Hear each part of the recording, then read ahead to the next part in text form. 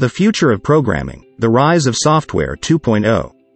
According to World Economic Forum, Software 2.0 is one of 10 most important trends which will shape next decade.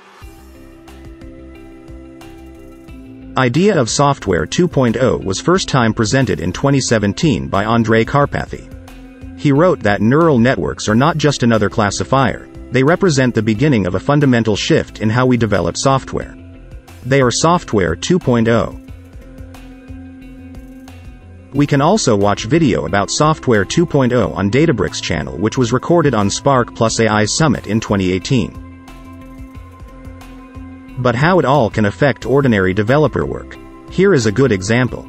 This all really long code, when you validate user input, could be replaced with something like, if user input data is incorrect or fraud, just reject it, so all logic will be handled by neural networks.